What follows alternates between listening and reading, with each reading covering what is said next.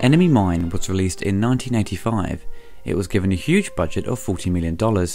It had originally been greenlit with a smaller budget, but due to production issues and change of director halfway through, the costs escalated.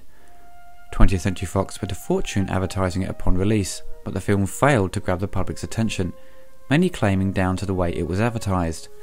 The film started out with the director Richard Loncraine, who went on to direct Richard III and Firewall. The production started out in Iceland. The film began shooting in April 1984. However, after weeks of shooting in Iceland and Budapest, producers became concerned about a mixture of budget overruns, creative differences and poor quality dailies. Filming was stopped. The studio had already spent $9 million in production costs and had pay-or-play contracts committing an additional $18 million, so the executives needed to decide whether to cut their losses or go with a new director. At the same time, Fox changed its upper management, and new chairman Barry Diller and head of production Lawrence Gordon decided to move ahead with a new director. The studio had faith in the story and actors involved, and hired Wolfgang Petersen to take over as director. Petersen did not like any of Loncraine's work and opted to start anew, scouting locations alongside the African coast. Stars Dennis Quaid and Louis Gossett Jr. remained on during the duration of the film's delays and were paid holding money.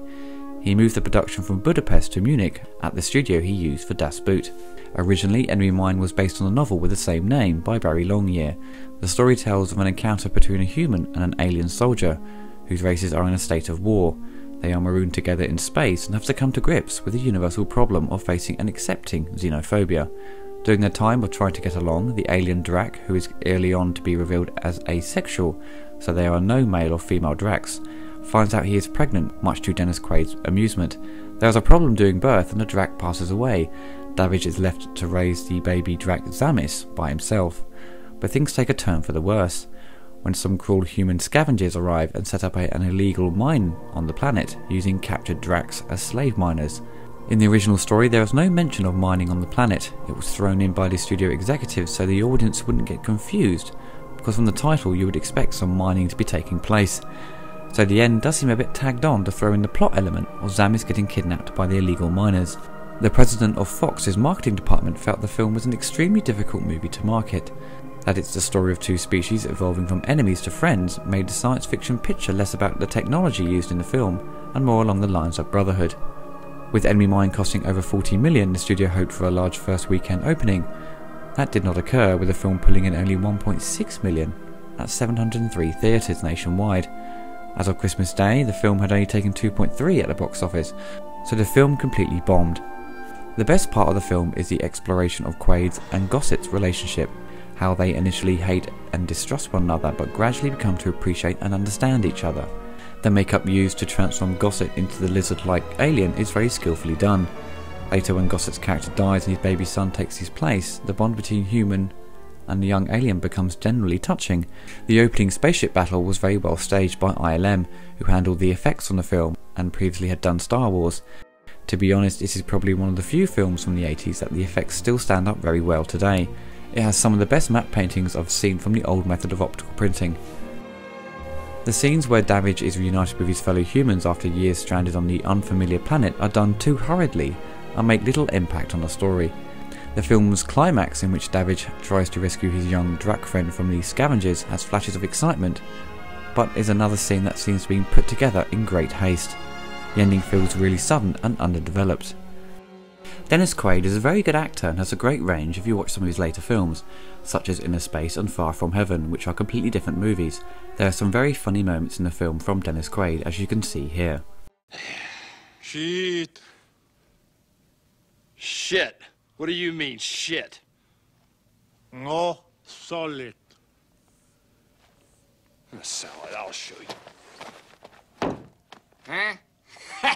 Not solid.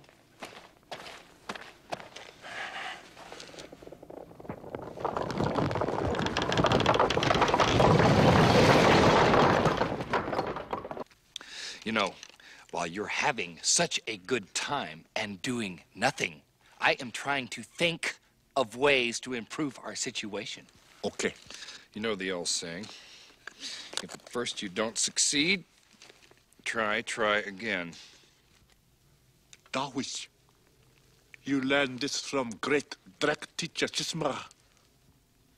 No, from Mickey Mouse. Who? Mickey Mouse. Your Mickey Mouse is one big stupid dope.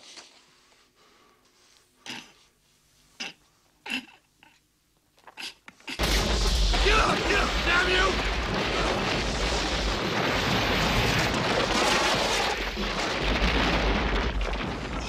What do I have to do?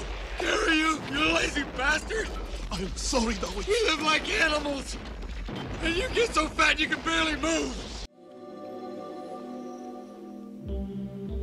Oh my God. Oh my God, are you telling me you're pregnant? What, you're gonna have a baby? Well, a little Drac?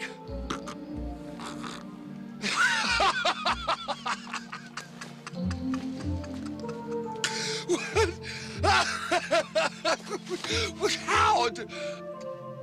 Oh, don't look at me. Furthermore, Louis Gossett Jr. gives the performance of his career. It's a shame he didn't get any nominations at the time. According to the actor, the Drac language was created from scratch.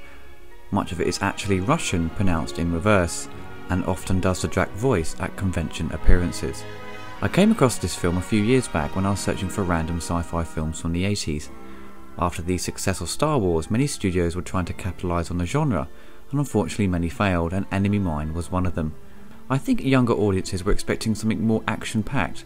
Older audiences would have enjoyed the subject matter the film deals with. I watched the film a number of times and love the humour it has from Dennis Quaid, and the special effects really do impress. The music score really stands on its own and has a John Williams feel to it with more electronic percussion thrown in. The movie kind of feels like an old 50s sci-fi film that has been modernised for a new audience. The original theatrical trailer for the film really conveys what the film is about. Maybe many people didn't want that from a science fiction movie, and had already judged it before seeing it. The first 3 acts are very solid, it's just the ending that feels very rushed and is not completely satisfying. It would be interesting one day if 20th Century Fox do a special edition on the film where we get to see the incompleted version by Richard Loncrane, to see what he shot and how bad it looked, because I'm sure it's sitting away in their vaults somewhere. I highly recommend checking this film out. It has a lot of heart and deals with prejudice and tolerance in a very smart way.